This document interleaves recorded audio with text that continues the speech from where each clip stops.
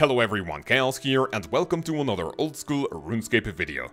Today, my Kree'arra guide. Also known as just Armadyl, he is the appointed leader for Armadyl's forces in the God Wars dungeon. Unlike the other bosses in the area, Kree can only be fought with ranged and magic weapons, both of which we will check out. With less variety to worry about, let's see how to dispose of the Winged General in the fastest and safest way possible. Ladies and gentlemen, if you find this video useful, consider subscribing with notifications on and dropping a fat like for the YouTube algorithm. If you want more guidance on your way to some expensive Armadyl drops, join our Discord with the link in the description. To get into the God Wars dungeon, you need partial completion of the Troll Stronghold quest, or the easy combat achievements for a Gomel's Hilt 1, which will teleport you right near the entrance. To access the Armadyl encampment, you will need a myth grapple and any type of crossbow along level 70 ranged. As we will see in just a few seconds, you might want to have a higher level, so these requirements may not be an issue whatsoever. By finishing the quest making friends with my arm, you will be able to build an eternal fire just after the obstacles blocking the initial area. It will prevent your stats and run energy from being drained right before you go into the dungeon. Finally, I recommend both the Desert Treasure 1 for additional healing after the main fight thanks to blood spells, and the Mage Training Arena to unlock bones to Peaches so you can bring tablets, since all of the monsters here drop bones when defeated. Like we said before, melee is completely out of the question for Kree'arra, but he is so tanky that we are going to up the requirements a little bit. To give it a try, I recommend minimum 85 ranged with decent magic and defense levels for blood spells and survival. For quicker KC with any weapon of your choice, bump those to 95. Kree is the only boss where we don't need to run around like a headless chicken, but decent agility level is always useful. This time around, the minimum gear setup I recommend is the Bowfa and crystal armor, along with standard ranged gear you should already have at this point. Copy as much of the gear and the inventory as possible, but be advised that after trying this myself, even the super accurate bow of Ferdinand, however you want to pronounce it, can noodle quite often. Don't forget magic items, bones to Peaches, and as many healing items as you want when you start learning. The main method we will look at today consists of Chinchompas, Ancient D'hide, Necklace of Anguish, Ring of Suffering, and if you have more money, a Twisted Buckler will go perfect with this setup. If you can't afford one, prioritize defensive items in the form of a crystal shield. I bring a dragon crossbow with diamond bolts for chip damage when not using chins, and I will show you how to utilize it during the mechanics and live KC. The best way to deal with Kree'arra is with a Tumican Shadow. Unlike Bandos and Zami where you might be able to get a few KC without it, doing Kree with magic without a shadow is going to be straight up inting. If you don't have Ancestral, Virtus Robes will do fine, and this time we have more inventory space since we are not bringing two combat styles. Don't forget all of the extra items like your Ecumenical Key, Zaros Piece if you want to bank at max, and many more. In order to get to the God Wars dungeon, I recommend teleporting to Trollheim with a teleport tablet since we will be rocking the Ancient Spellbook. Go down the mountain and then north through this passage for which you need either 60 agility or 60 strength. Alternatively, you can use a Gomel's Hilt to teleport right before the rock. Go through and then down the hole. The Armadyl encampment can be found directly south, so equip your myth grapple and crossbow, and pray range to protect against minions in case you brought an Armadyl blessing. Just for Armadyl, I will include a pretty cool method to bring a few more items. If you have a fletching cape, you can bring it with you, drop stuff on the ground, and search it for a myth grapple and crossbow. Make your way across, and juggle your items so you end up dropping the grapple and the crossbow before your trip, finally giving one of the worst 99 capes a good use. You need a maximum of 40 Armadyl Essence to go through the door, going down with completed tiers of combat achievements. If you don't want to do this, you can bring an Ecumenical Key instead, which you can obtain from the Wilderness God Wars dungeon monster as drops. You can have a maximum of 5 in your bank, and when you use them to enter a God Wars dungeon boss room, the key will be consumed. The Kree'arra method I will show you is so simple that you don't need any plugins whatsoever. We are even ditching ground markers and tile packs, so for it, the only thing I recommend is boss timers to know exactly when he is spawning, so you can prepare. Other than this, use whatever PVM plugin you'd like, such as boost information, timers, and so on. Kree'arra's mechanics are pretty simple, but damage can stack rather quickly. Unlike the other God Wars dungeon bosses, he can attack with all 3 combat styles. The thing you want to avoid at all costs is his ranged attack, which is why we will protect from missiles throughout the entire fight. This looks like a great tornado, and it's what he will use most commonly throughout the fight. He can also use light blue tornadoes, which are on screen for just a fraction of a second per attack, which is why I only learned about this when doing research for this video. Since we will have pretty good magic defense, this won't hit too often, even with magic gear. Both range and mage hits can knock you back and stun you for a few ticks, so it's advised to camp corners of the room. The third attack is what makes the Chinchompa strategy possible. Whenever you are not targeting Kree'arra, either by ignoring it or targeting one of his minions, he will hit you with a melee attack. When you focus him, he will only use either ranged or magic. The Chinchompa method works as follows. Go to any corner of the room and let both the Kree and the melee minion fly right next to you. No matter their position, you will attack the minion, and as soon as you see the attack animation, click on the Kree'arra. Wait 2 ticks and attack the melee minion right before your Chinchompa attack cycle resets. Remember that these have an attack speed of 3 ticks, so the trick is melee minion Kree'arra, melee minion Kree'arra, melee minion Kree'arra, and so on. Now, 99% of the time, the melee minion will die before Kree is even at half HP. Equip any additional ranged weapon you brought like a crossbow, Bowfa, or even a blowpipe, and you can attack Kree whenever possible, walking under him when your attack speed is not on cooldown. Just be advised that you're not going to be doing a ton of damage. After a few seconds, the melee minion will respawn, so go back to any corner of the room and repeat the process, and Kree will most likely be dead for the second cycle. From here on out, use blowpipe specials on the mage minion if possible, or simply deal with it as soon as you can.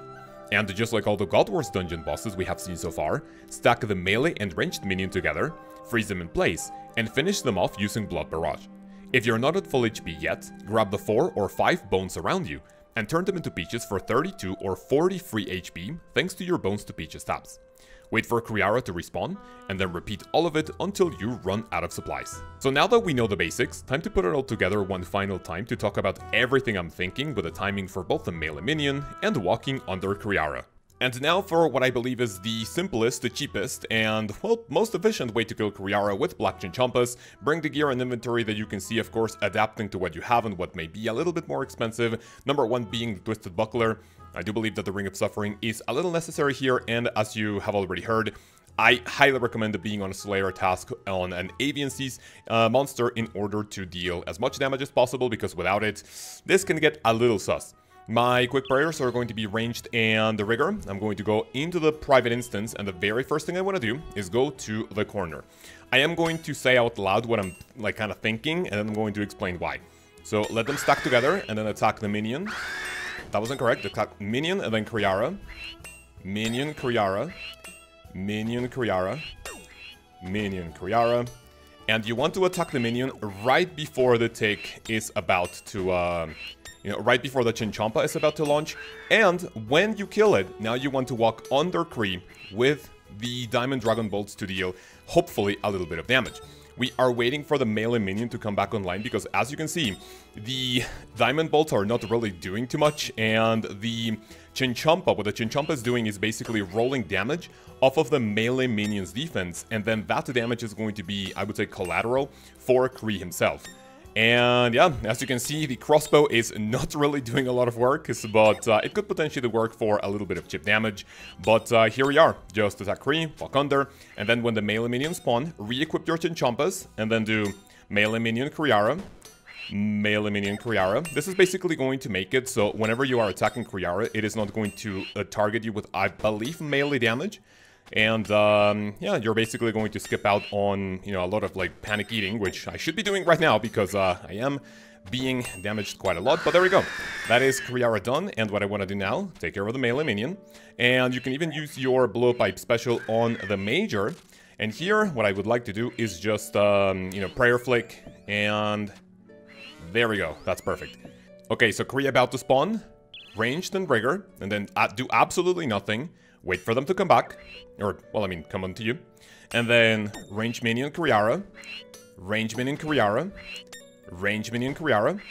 And right before the Chinchompa attack is going to be launched, you want to attack the melee minion.